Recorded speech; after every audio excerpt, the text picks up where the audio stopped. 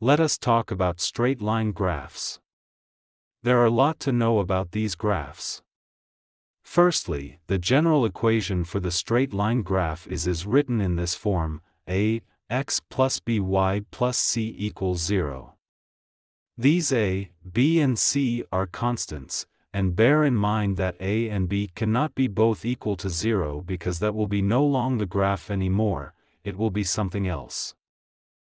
So, this general equation can be rewritten in this standard form, which is known as the gradient y-intercept formula.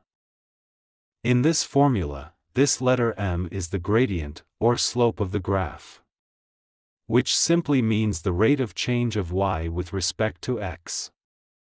And this c is y-intercept, which means where the graph will cut through on y-axis.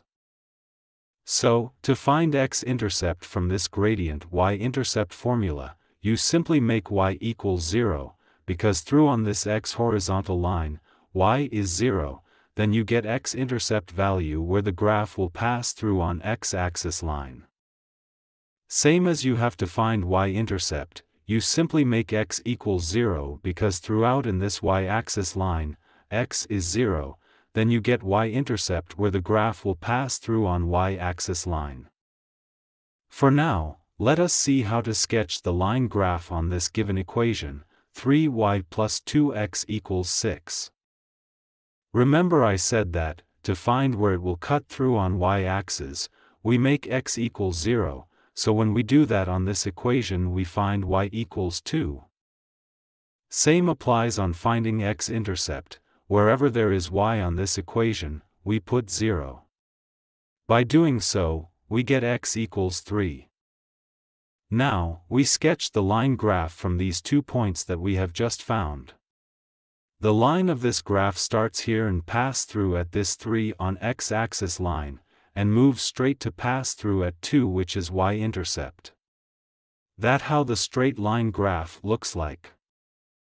Let us see how the straight line graphs can be characterized.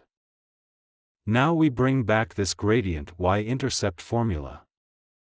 If there are two straight lines which are parallel to each other, let us represent the first line by this equation, and other line by this equation.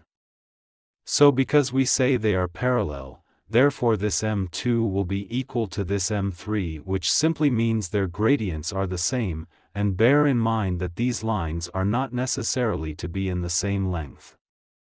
To see that the straight line equations have the same gradient, they have to be both in standard form, like these two equations, they are both in standard form, so it is easy to see that the gradient is the same. But let us look at these two. So, we have 3 on both sides here, but we cannot finalize by saying gradient is the same. It is because this one is in general form which needs to be converted to standard form, this y needs to be by itself on this side of equal sign like this other one. Then when they are in the same form, that is when you can decide the gradient.